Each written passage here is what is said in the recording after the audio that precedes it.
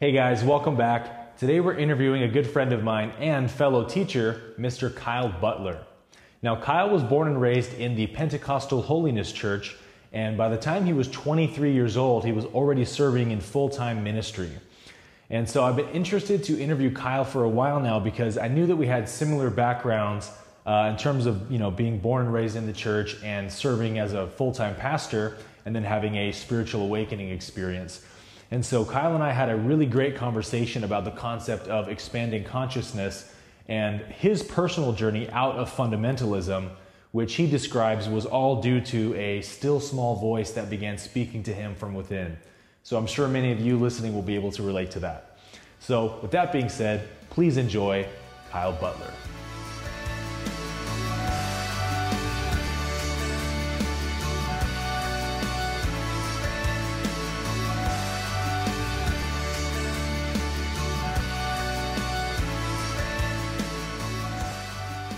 Welcome back to Moving Backwards, episode 15. Today we're joined by a good friend of mine and special guest, the one and only Mr. Kyle Butler. Kyle, thanks for coming on the show, man. Thank you so much for having me. This is beyond an honor. Really is. Thank you, man. I appreciate it. We've been Facebook friends for a while and, sharing each other's stuff, and all that good stuff. But I've been excited to have a chance to talk with you because, you're one of those people, I think I told you this already, but you're one of those people where pretty much everything I see you post, I'm like, oh man, this guy gets it. Just pumps me up, And we post about a lot of the same stuff too. Mm-hmm. And what really intrigued me was a post you had maybe a few weeks ago where you talked, you went into some detail about your background, how you grew up in the church, and how and why you came out of fundamentalism and why you started questioning things. And that really piqued my interest because, I have a very similar background too. So what I really want to know initially about you is how you sort of grew up in religion, what denomination you're part of, what ministries you're involved with, and then what it was about your church/religious experience that caused you to start questioning things and opening up to a more expansive view of God. So I grew up in a Pentecostal holiness denomination. Oh, okay. And, one thing about denominations, you don't know that it may not be good until you realize one day, wait a minute, there's more out here. Oh. We grew up in an environment where when I say Pentecostal holiness, that holiness was a big deal. And that 95 to 99% of everything we did was based upon, is it holy? So we had a tremendous long list of things we couldn't do. Oh man. I remember as a little boy saying, oh my God, I'm so happy I'm not a girl because my sisters couldn't wear pants. And we couldn't go to the movies. We couldn't listen to music. Wow. It was extremely, extremely limiting. And, I was always smart as far as I was able to figure out life very early. Yeah. And my early walk away from that was, man, this God dude, he doesn't want us to have any fun. Because God and fun just don't mix, man. Sorry. They didn't go together. They just didn't go together. So as I got older, in a young teenager and really got involved in ministry at that age, at around 13 or so, I started framing it this way. Well, God wants us to have fun. He just doesn't want us to have the wrong kind of fun. Mm-hmm. And of course, that was everything. Yep. So, besides going to church. Exactly. That was the only time he, at least they told us he was happy with us. Right. He was pleased with us when we were in church. And we were in church all the time. All the time. All the time. And, I remember so many summer days we're outside playing with our friends and it's 5 o'clock and my mom is yelling out the window, time to come in the house and get ready for church. And all of my friends are laughing in the background because we have to go in the house to get ready for church because every other night was a revival all summer long. So. Oh man, the nostalgia, bro. The nostalgia. Those were the golden days, man. Yeah. I remember a little boy, it's 10 o'clock, 10:30, and the church is still popping, and I'm going to sleep on the back pew somewhere because I just want to get out of there. And I remember 12 o'clock, 1 o'clock, a lot of nights rolling out of there. And it was really almost, a situation where we just want you here. If we can get you here 7 days a week, well, that's what we want you, 7 days a week. And, yeah. Otherwise, you'll be out drinking and sleeping with all harlots and all kinds of stuff. Yeah, all kinds of stuff. Because you're wicked and depraved, brother. You need Jesus. Exactly. I guess the next thing I want to ask you is, what would you consider, or if you could look back in your memory, how would you label like a defining moment for you where you, like something clicked and you were like, I'm not into this anymore? Yeah, that took a long time. Mm-hmm. I got into ministry very early. I started at 13. I had my first little trial sermon. Wow. By 21, I was being ordained into ministry. Whoa. 23, I was being ordained again as an elder. In 26, I was being installed as pastor. Oh my gosh. And this is primarily growing up in a church and just one denomination, hearing one message, one way. Yeah. I never thought to question things because you know, when I came in, we had a pastor there and everyone gave him great respect. And, you know, to me, he was this great, powerful man. I mean, we saw things happen. Yeah. You know, we saw miracles and signs and wonders. So, Mm-hmm. you know, he knew the Bible frontwards and backwards. So you never think to question anything. Right. You know, my mother was in church. My dad wasn't. She was an evangelist eventually. And so to him, he was my male father figure. He was the one I looked up to. He was the one who, in my opinion, showed me what a man is, and first being godly and then, you know, financially responsible and so on and so forth. But so I just kind of jumped right under his shadow and never really thought to question anything. However, on the inside, I was never at peace. Mm-hmm. And the funny thing is, I would go to church and we'd be doing our ceremonial type things.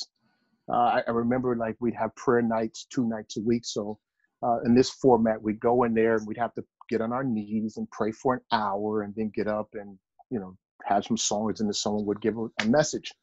And I remember so many of those moments where we were on our knees praying and, you know, the prayer would open up and someone would take over the prayer and, Lord, we need you, Lord, come on by, Lord, this and Lord, that. Mm-hmm. And I remember so many times wanting to get up and say, will you guys just shut up? Like, you know, why are you begging? You know, it would just bother me, the format and the way we would do it.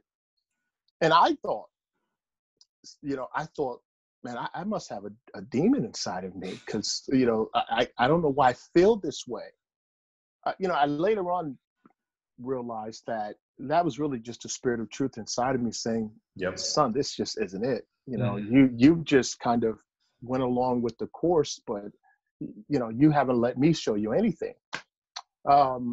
So it really wasn't until about 2007, you know, I started asking questions. And that was only because I found myself in a situation where I was so afraid of another financial collapse that I finally opened myself up to take a deeper look at things that I was being told and I had believed.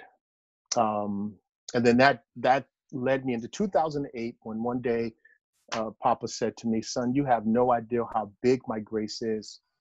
And then that's really when everything started to change. So you had a personal experience with God in like a prayer type setting or what? It was just, I was in the house and I was walking from the back of the house to the front. And I remember I had walked past the room where my mother was. And just as I was walking back, you know, he just said to me, son, you have no idea how big my grace is. And I said, well, show me. Now, I remember when he said that, in my mind, the only thing I can think of was, my grace is sufficient for you. Now, that message never did anything for me. It always frustrated me because from the way we were taught it and the way I eventually taught it was, you know, hey, if you're going through something hard, if if you're having a really hard time or you're suffering with something, God will sprinkle you with a little grace, and you carry that struggle on through with that sprinkle of grace. That's all I knew. Scrape on by the right. skin of our teeth, brother. You just suffer on through with it and smile because of grace. Yep. And I never understood why Paul got excited about this thing. And I said, well, that's Paul. He's stupid, you know. That's nothing to get excited about. You know what he's talking about. Yeah, tell me you're going to take the thing away. I'll get excited, but tell me I got to suffer through it. That's stupid to me. Yeah. With me and Dad, it's really always been an inside out relationship. I didn't always realize it to be such. And most of the things that I had learned, I really never learned it by studying or hearing someone else preach it. It was always just something that I would hear on the inside, and I would have a knowing, but maybe I wouldn't have a confirmation, so to speak, because I hadn't heard anyone else say these kind of things. And then eventually I hear someone else say it, and I think, oh yeah, that's right. You know, you had showed me that. So that's really kind of how it all started. And that's when I started asking questions. When grace began to reveal itself to me, and it challenged every single thing I had ever believed, from work to performance to rest to finished. I mean, so many of those things, it just challenged every single aspect of everything I believed. But I was so open at this point, Aaron, because I'd gone through this religious cycle for all these years, and it really felt like, man, I've got nothing out of this. Nothing. I've got nothing to show for it. There's no reward I see. There's no benefit to this thing. You know, you guys kept telling me, just keep doing what you're doing. One day God will bless you. And I started asking the question, well, God, either you're extremely slow at returning rewards and blessings, or I'm doing something really wrong. Yeah, absolutely. You know? And so I just kind of settled on the fact that I must be doing something really wrong. And needed a better understanding of things. Man, you said a lot of really good stuff there. One of the things you said that really caught my attention was you said the voice of truth spoke from within you and told you. And so one of the things that I'm really interested in is the idea of expanding consciousness. There's just the most phenomenal way that God opens our awareness to more variables of his nature. And you start to realize as you get older that every experience of your life is serving to expand you and grow. Yeah. And it's almost like we're evolving into greater understanding of who he is and what he is like, from glory to glory, right? Right. And so that's kind of how it's played out for me, is that, I've had a couple of what I would consider like spiritual awakening moments in my life where you start to just go, hold on, I think the paradigm I've been operating on isn't the highest truth, right? Yeah. And so then this hunger builds in you of like, I want to know what the highest truth is, right? And then you kind of go to the next level.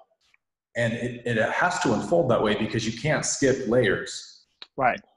You have to go from the step you're at to the next step, which is why when you do expand your consciousness and you leave the religion you had grown up with because you're seeking for deeper truths, the people that you left judge you, call you a heretic. Sure. But you look at them with nothing but understanding and compassion. Sure. Because you were there, right? Right. And you just know that they're just operating from an incredibly limited framework. Right. And so you can't really blame them for their religious beliefs or their behaviors because at one point you believed that stuff too, and you were trapped in that limited framework. And it was only God in his grace, through the voice of truth within you, that called you to a higher level, and you answered the call. But, the claim of heresy and blasphemy is always coming from an insecure ego. Because it's looking up at someone who's, religion always calls a higher view of God blasphemy. Right. Yeah. Because it's a threat, right, to their current paradigm. But the higher perspective never looks down at the previous one and calls that heresy. No.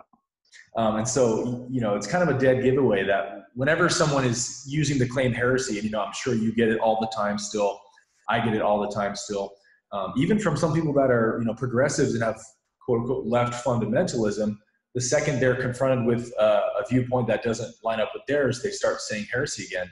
And I'm just like, man, you're still trapped in fundamentalism. Like, you're still not free, you know? Right. And so you can have total mercy and compassion for them, but at the same time, they're sort of telegraphing their own insecurity. Mm-hmm. And it's through that experience that you had and that I've had of being trapped in that mindset. Sort of like, I love the analogy of like a butterfly in a cocoon. You know, when a caterpillar is growing into a butterfly in that cocoon, it starts to get so tight when it grows that it starts to suffocate and die. And so it starts thrashing around, trying to get out of the cocoon, and then it breaks out. Like, it doesn't know it's becoming a butterfly. Right. It's just trying to survive. And that's kind of how it is when we see God. It's like, we don't know what we're transforming into. Right. We don't know the next vision of God we're going to receive. We don't know anything other than, I just have this deep, burning hunger to know you and to know truth, you know? Yeah. And when you have that, it doesn't really matter who calls you a heretic or not, you know? No, not at all. So the next question I have for you then is, can you speak a little bit about the importance of always being able to question what you believe and why that would be a beneficial thing rather than a dangerous thing? You know, you mentioned the ego, the mind, and the ego mind, the egotistical mind that we've learned how to really, what we think, flourish in, right? So from a very early age, we're learned to kind of take the ball and create our own course and plot our own path and, you know, choose our own journey, so to speak. And, you know, it's all up to you. Mm-hmm. And so we take that from a young kid and we form this mind. It becomes more egotistical along the way. And in that, what I call a lower consciousness of thinking, or the egotistical mindset, we develop absolutes. Yeah. And we frame these absolutes around us, and, you know, we make them our little sanctuary, so to speak. And so God is this absolute, and grace is this absolute, and mercy is this absolute, and judgment is this absolute. And we're once we get them, and we, of course, we frame them out of this lower consciousness of thinking, this ego mind, this mind that says, you know, you're kind of, you know, your own version of your best self or something like that. And so in our intellect and what we think is our you know, source of intelligence, we just come up with these absolutes, i.e. $40,000 denominations. You know, you have 40,000 group of people in that egotistical mindset, developing an absolute. Well, it can only be this. Yeah. All the rest of you are wrong. They're all exclusively right. Right, exactly. And, you know, if we're going to build absolutes, and in my opinion now, I was just telling Derek this the other day, we were talking, the only absolute that I'm willing to conclude on is that God is unconditional love. And to me, that's the only thing that is absolute to me. Yeah. Now, outside of that, there's no other absolutes. We're children. He's our father. And in the model of a child to a father to a child, as long as that relationship is intact and going, well, the child's always going to be learning something from the father. And I think that's exactly what we'll be doing. I think we'll be learning something forever. Yeah, we'll always be with our father. So I don't look back on people who are still, and I hate to use the phrase where I was, because I don't want to make it seem like I think I've advanced beyond anyone. But I don't look back on people who thought like I used to think, hey, you guys are stupid or crazy or insane, or why don't you see it my way? Hey, you're just at a phase of your journey. I'm just at this stage of my journey. Someone else is at this stage of their journey.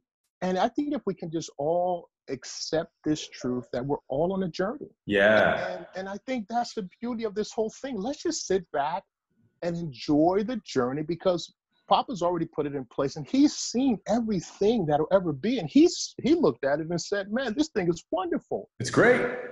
Right? And that's how we should do it. Just look at it like, wow, another wonderful moment in the journey. Yeah. Because you and I are both different expressions of him. Exactly. And so it's like him meeting himself in a different way. Exactly. Yeah. And I guess from that perspective that you just laid out, the only real heresy would be to not question, to not expand, Right. to assume that I have got infinity figured out. Right. Right? That's arrogance. Absolutely. And that's why religion is so arrogant, right? That's why people that are very religious tend to also be very prideful about it and very like ardent. And if you don't believe like me, you're wrong for sure. You know. Yeah. And I think one of the things for me that started to, even at a very young age, I started to question deeply was this idea of, you know, obviously we talk about hell a lot, but it was the idea that in my denomination, they always called hell, they didn't want to label hell as this fire torture chamber, because that sounds way too bad, right? It's like, oh, yeah, we preach about love all the time. We can't really go there. So let's just call it a place where God isn't, the absence of God. That's what hell is.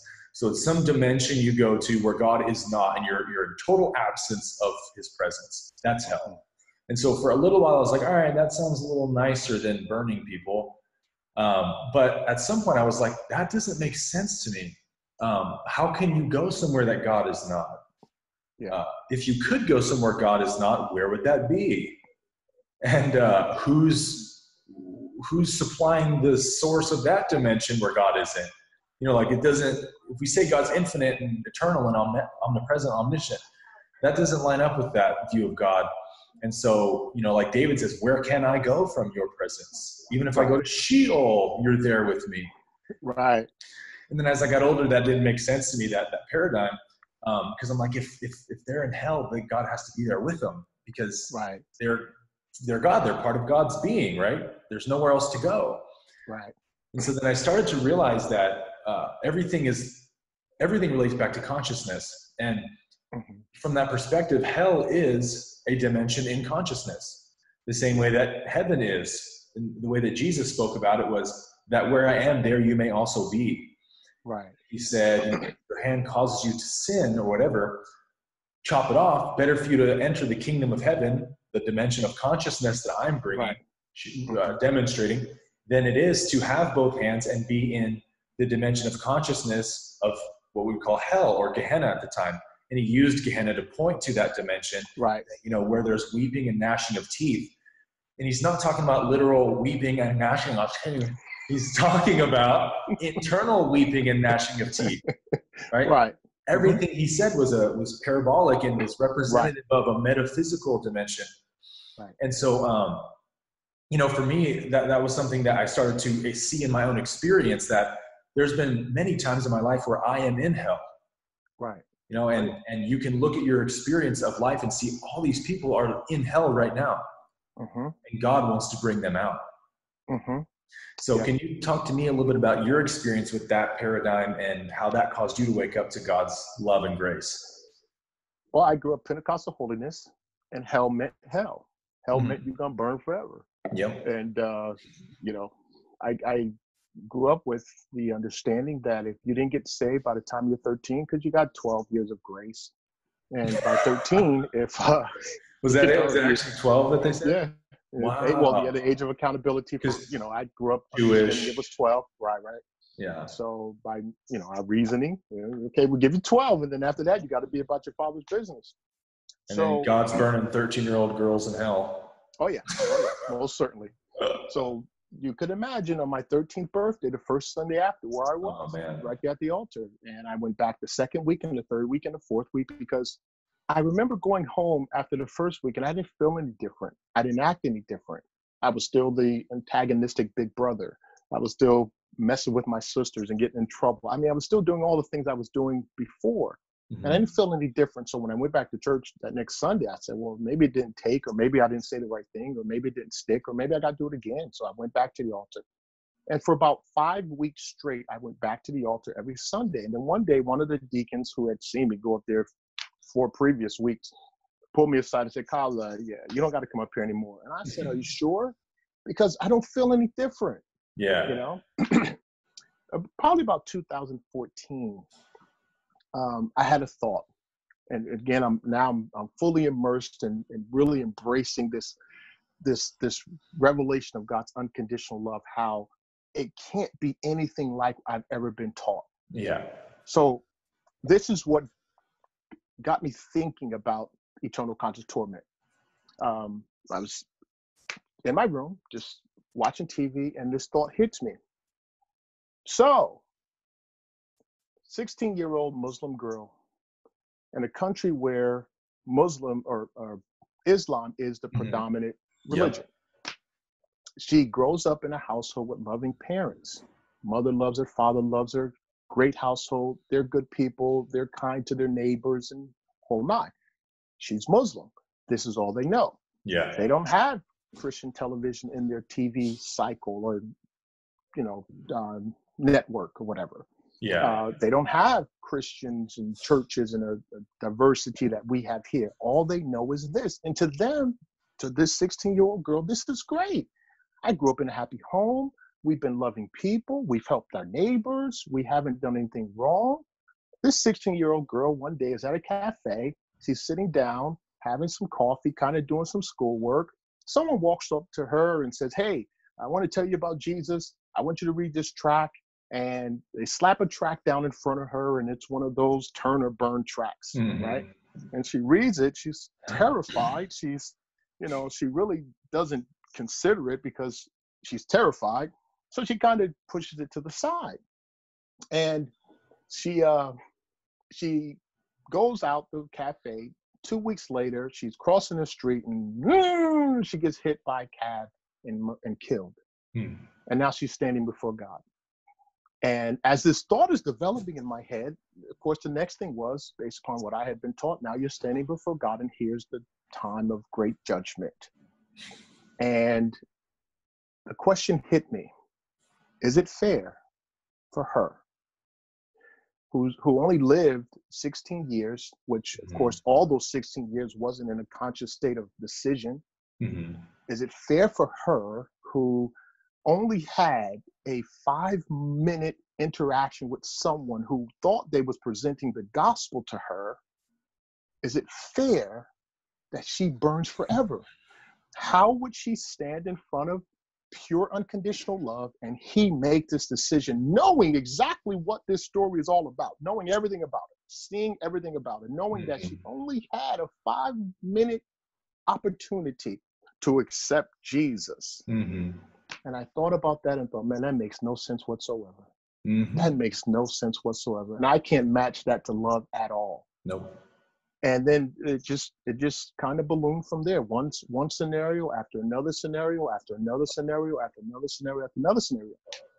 Now, of course, as I mentioned before, everything that I had always really learned had come from the inside.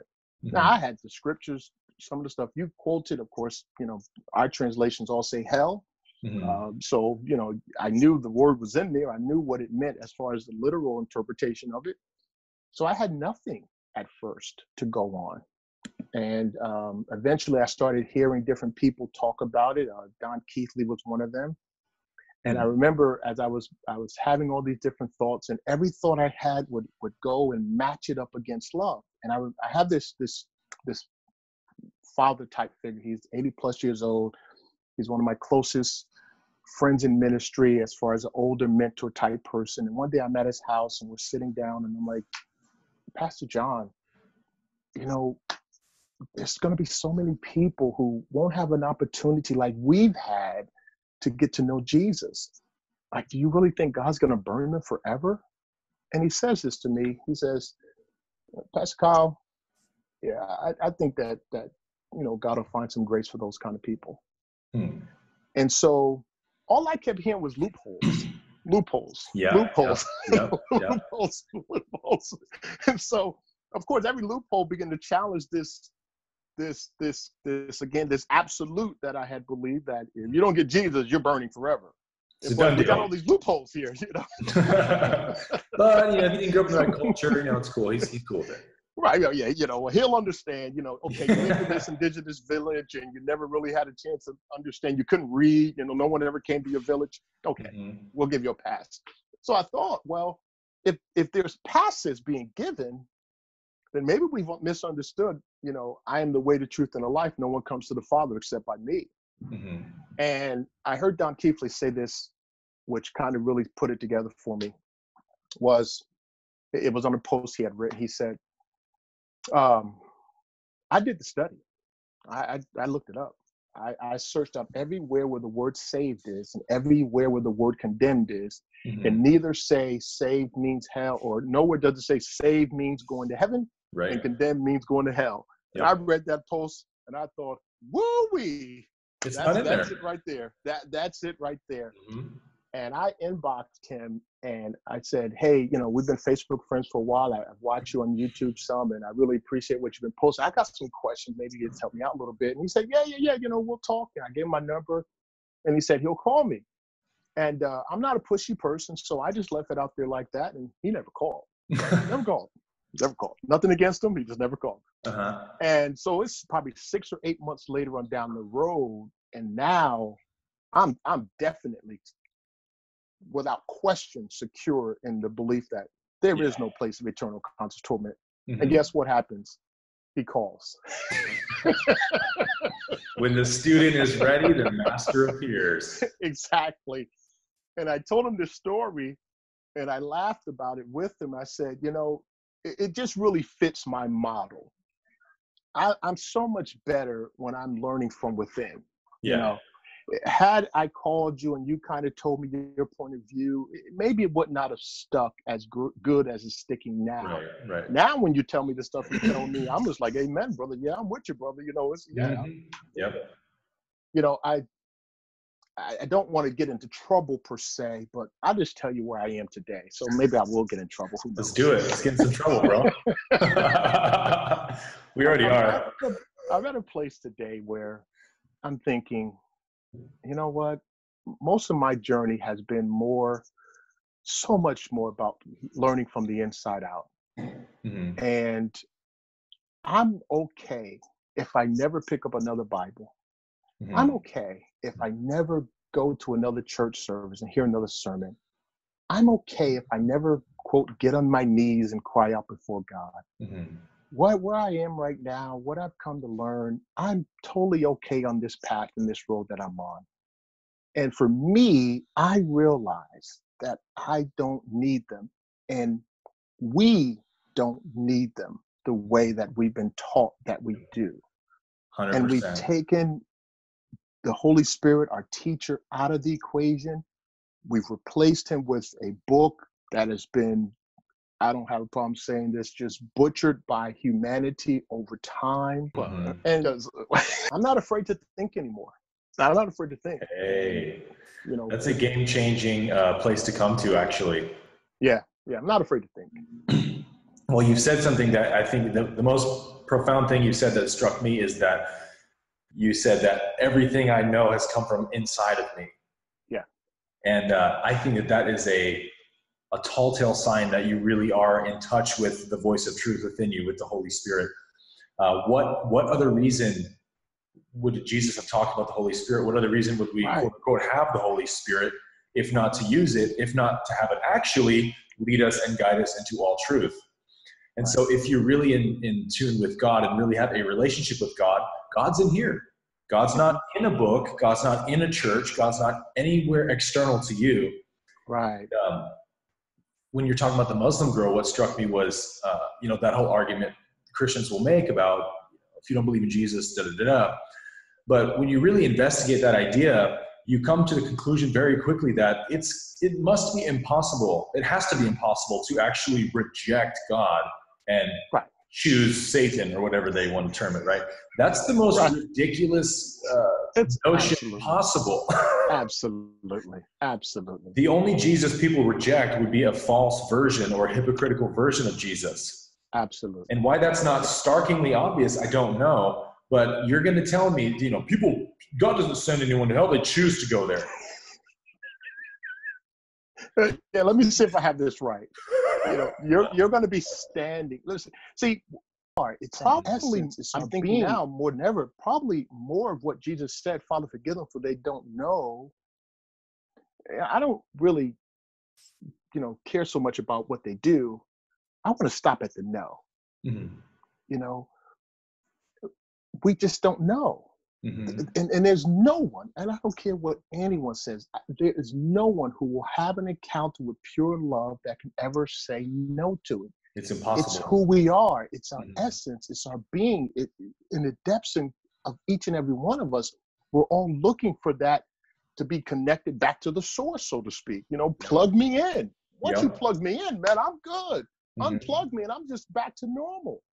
So the ideal of it is just foolish, you know, and I think, again, it's just regurgitating this religious rhetoric we've heard. And we haven't given it any thought. And I think that's where most people are. They just haven't thought about what it is that they think they know. Yes. Because like you said, thinking is scary. Yeah. If I question something I believe that I'm certain about, that opens me to the unknown. Yeah. And what's more terrifying to the ego than that? Nothing. Right. But the ultimate fact is that people do what they do because they know not what they do. They don't know. Right. They don't have the right framework. They don't have enough variables to the equation yet. And, you know, life is giving you more variables all the time. Every experience you have is expanding your consciousness more and more. And so as you gain more and more variables about what God is like, what the world is like, what the universe is like, eventually you get to that point where something clicks and you go, I can't hang on to this old framework anymore. Right. There's too many variables questioning it. I have to step into the next phase. And, you know, only what you could call suffering really does that for you. You know, you have to suffer from that paradigm enough to be nauseated by it and want to move away from it, you know. But that's why we have the voice of truth within us. And the cool thing about it is, you know, you already know everything that's true in that inner place. Because truth is not a concept. It's not a mental thing. No. But, you know, when you, like, for example, you're in church and you hear a pastor say something that's profound, you've never heard anyone say it before. Right. Oh, amen, brother. Yes, that's definitely true. How did you know? Right. You already knew it was true. Exactly. So it's the truth in you that's resonating, kind of like the law of harmony, right? It's resonating to the frequency of truth. And so when you learn how to follow that, so many Christians go, you can't trust that, it'll lead you astray. No. Your mind is what leads you astray. Oh, yeah. This never can lead you astray. Jesus said, my sheep know my voice. The voice of another they will not follow. And so once you learn to distinguish between how the mind speaks and how the heart, how truth speaks, it becomes easier and easier to follow this rather than this. Right. Not only easier, it becomes way more interesting. Oh, very much so. You know? Very much so. You know, in the mind of my heart, where the truth lives and just dominates more and more daily, I no longer struggle with what it says. You know, in the very beginning of this deconstruction, I would struggle with it all the time. I would argue with it all the time. That can't be right. And I've learned, man, Kyle, just go with it, okay? Just go with it. You'll see it later on. You know, just go with it. Trust and obey. And and you know, this whole thing with the consciousness and our minds, and you know, I'd call the mind of Christ a higher consciousness, and I call our egotistical way of thinking a lower consciousness. And so now when I look at scripture, and I'm not a Bible freak or scholar, I've never been a Bible freak.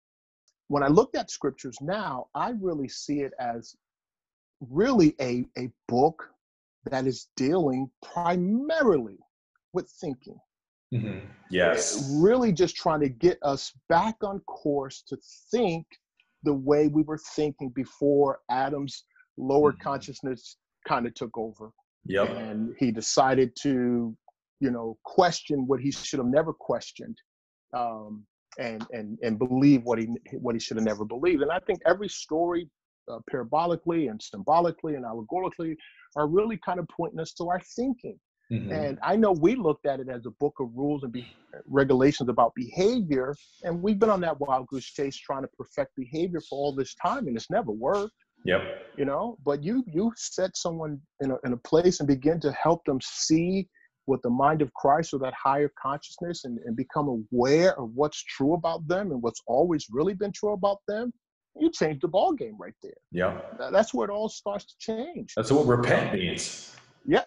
Right. And yeah, exactly. When you look at John, I mean, you would think that if the message should have been any different, if the message really was about performance and behavior and get the sin out your life and clean up your life and all this stuff we hear in church, if the message was supposed to be that, then that's what John would have said. Hey, guess what? Mr. Holy's coming.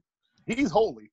he can't stand this nonsense you guys are doing. You better clean up your act because holiness is coming in your house. Right? Boots coming up for your ass. Exactly. And he didn't say that, right? He No. said, listen, something's coming. And the only way you're going to be able to understand it and receive it and live in it is you're going to have to start changing the way you think. Yeah. And that was his message. He was preparing the way. Yes. Repent, for the kingdom of heaven is at hand. Yeah. Translation, change the way you think, for a higher dimension of consciousness is coming available. Yep. Absolutely. It's so good. Absolutely. Man. And when we see ourselves one with him, and we didn't really get a chance to talk too much about our oneness, which is the next phase after grace introduced me to unconditional love. And then grace and unconditional love took me together with both arms around me and walked me. I'm walking in the middle and say, hey, guess what? We're one. And I'm like, whoa, really? Yeah, that's some good news. Right? Yeah, I mean, that message of oneness, the I and the Father are one, is only a problem for the ego, which sees itself as separate. It's I and the Father are one is a challenge to the ego's identity of, well, I can't be one because I'm me, I'm separate, I'm this individual thing. But when you really investigate that mindset, that is arrogance to say you're separate from God. Oh, you're separate from all that is? You know, where do you, so then please tell us where you get your life-sustaining source from. Right. What is maintaining your existence at every second, if not God? And when you come to that recognition, you have to be honest and say, okay, you got me. I and the Father are one. Right. That's grace, man. Yeah, absolutely. Bro, this has been awesome. Yeah, I really appreciate thank you, man. Sorry, go ahead. I was just going to say thank you. I really enjoyed it. Yeah, good, man. I just wanted to make sure people know where to find you. I know you have a YouTube channel. You do a lot of your work on Facebook. So tell us where people can find you at. Yeah, most of my stuff is on Facebook. I just like that platform better for some reason. Yeah. I do have a YouTube channel, Kyle Butler. It's just type in Kyle Butler, I'll pop up.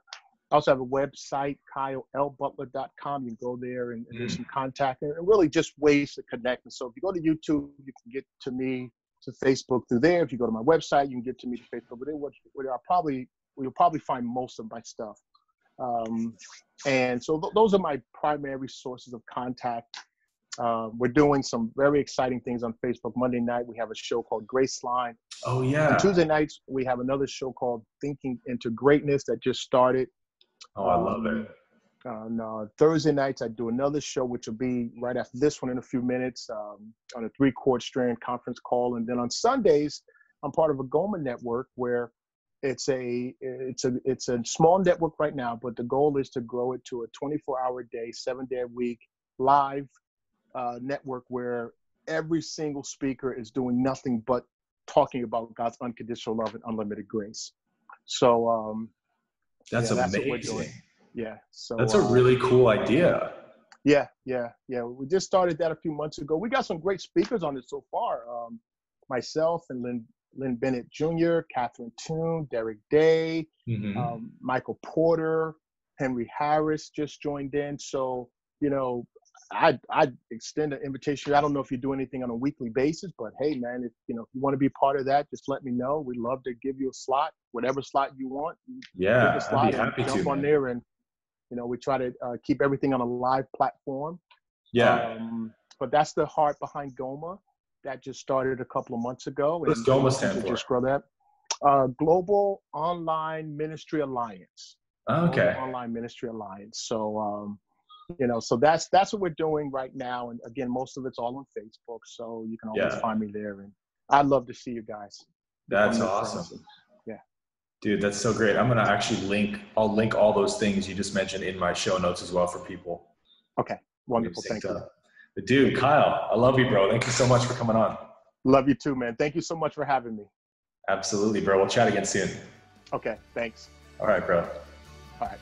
Bye.